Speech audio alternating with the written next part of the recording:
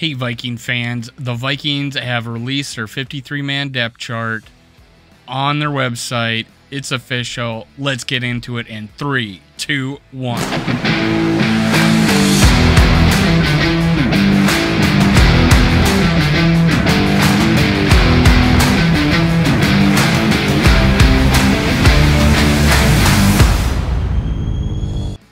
Hey Viking fans, this is Skull World, brought to you by Minnesota Sports Talk. I'm your host Dave. You can follow me on Twitter, TikTok, and Facebook at Skull World. Instagram still yet to come. Anyways, make sure you hit subscribe, like, and leave a comment below. Tell me what you think about this 53-man roster I'm about to discuss. Also, it allows you to enter a contest. The rules are in the description below. I'm 4 subscriptions away from giving $50 on the game day against the Packers. Get me there. Push this video. Go down. Make sure you leave a comment. I appreciate it. Now let's get into it. If you guys have been watching my shorts today, I've been putting out a bunch of videos as things of significance came in, and we can talk about them as we go through this. Quarterbacks, we kept 2 for like the first time ever. I think that's been more of a new thing with teams, that they only keep 2. We're probably going to have a practice squad quarterback, obviously. There is talk that Kellen Mond was not, his team was not approached about, hey, we really want you back after waivers. There is talk about Sean Mannion coming back, being on the practice squad. But obviously quarterback, Kirk Cousins and Nick Mullins are our 2 quarterbacks on the 53. Running backs, this does make me happy. We got Dalvin Cook, Alexander Madison, Kenny Nwangu, Ty Chandler, the best running back room in the league, in my opinion. Ty Chandler, he will at minimum start for the Vikings in 2024. In my opinion, he's that good. Fullback, CJ Ham. So we have 5 running backs on our team, guys. 5. All right. Wide receiver, this shocks me that we cut Tristan Jackson, we cut Myron Mitchell, we cut Chesina, which leaves us 5 wide receivers: Justin Jefferson, Amir Smith-Marset, Adam Thielen, KJ Osborne, Jalen Naylor. Jalen Naylor makes his team. I did have him making the 53 prior to the final cuts, mainly because I thought we needed a backup punt returner, and I was hoping I was thinking the team might be afraid we'll lose him through waivers. He is a future, wide receiver in this league, wide receiver 2 or wide receiver 3 in this league. I firmly believe that. I did think we would keep one of Myron Mitchell or Tristan Jackson, and I was betting on Tristan Jackson. He was cut last, or Chesina was cut last, but I thought Tristan Jackson was going to get it.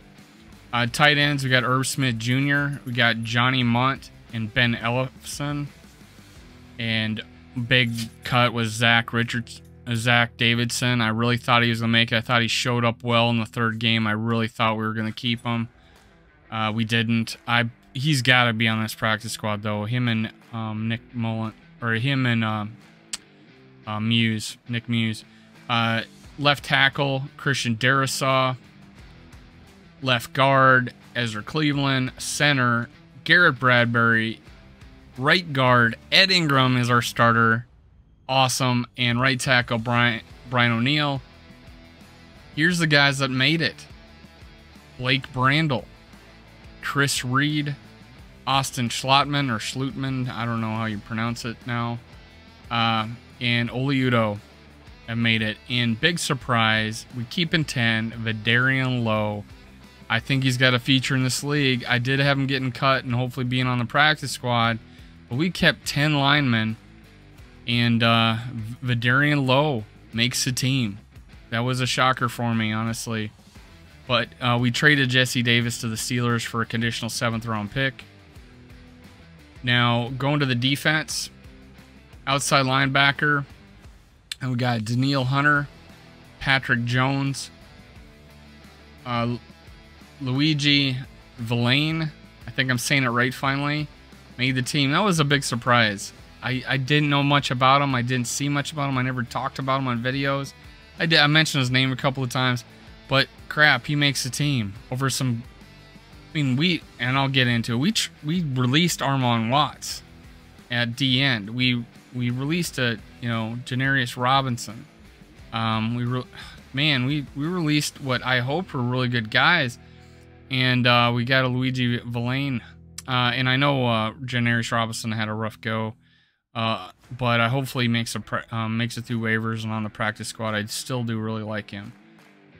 Jonathan Bullard, came out of nowhere and made this team, and we got him starting defensive end right now in front of Ross Blacklock, who we traded for. I think we traded a 6th and received a 7th. I might have said that wrong in my short. So we got Ross Blacklock and a 7th, and we traded away a 6th. Now, that was a pretty big steal for a guy who was a 2nd rounder. He didn't do a whole lot for the Texans, but he was really highly thought of coming out of college. Nose tackle Harrison Phillips, no backup for nose tackle. So I guess on 3rd down we'll put a rush end in there, somebody one of the defensive ends or whoever up the middle on, which might be a great strategy. We did lose T.Y. McGill. That's who would have been on that 3rd down, I'm thinking, but not anymore. We still got moves to make, I think, though, guys.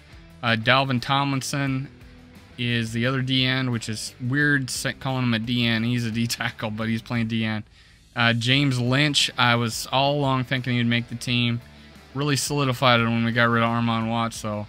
And Asezi Atamoyo, he is, prototypical D-end for a 3-4. He did do some good things. I did have him getting cut at one point, but I think I kept him on my last 53. I don't know, but I thought we would keep him if if we were afraid of losing him to the waiver wire. Zadarius Smith is outside linebacker, and DJ Wanham is the backup. So we got 5 rush linebackers or edge rushers. So Zadarius Smith, DJ Wanham, Patrick Jones II, Daniil Hunter, and Luigi Villain. Middle linebacker is Eric Kendricks, Troy Dye, and we got let's see here, in weak side linebacker Jordan Hicks and Brian Asamoah. So that wasn't a big surprise. Dye kind of tailed off, though. I was thinking maybe Blake Lynch would have made it. He got cut. Surratt was kept out of that 3rd game. I think it was because we wanted to waive him. He wouldn't get hurt, and that's what apparently the strategy was, is waive those 2 guys. They pass through waivers healthy, and we can get them on our practice squad. That is my thoughts there. Now I'm learning about this NFL thought process. We held guys out like a Watts and a Surratt and a Blake Lynch, so we didn't get them hurt in that 3rd game, and then they could pass through waivers. But Dye played, he's made the team.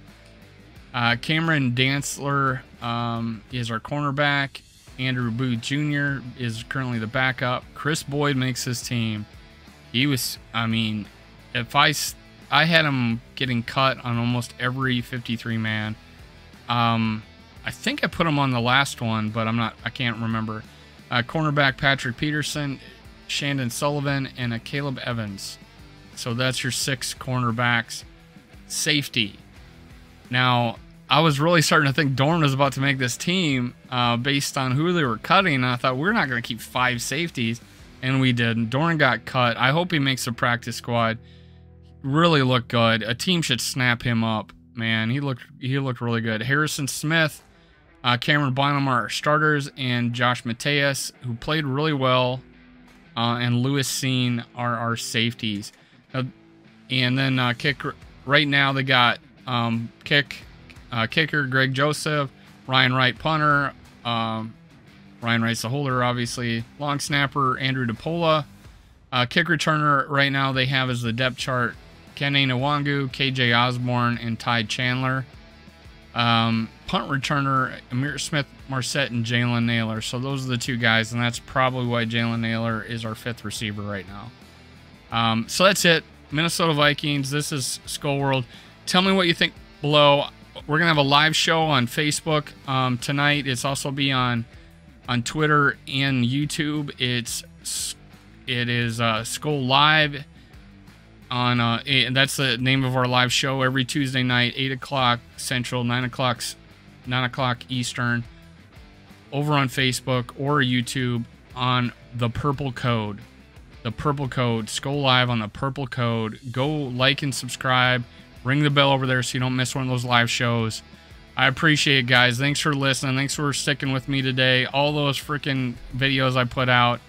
Can't wait till the live show tonight to talk about it. Join us. You'll have fun. Skull Vikings. Cue the music.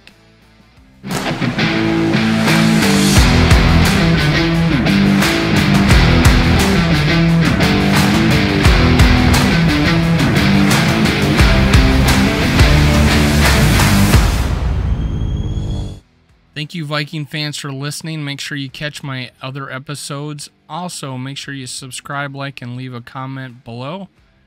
Thank you. Thank you. Thank you. Skull Vikes.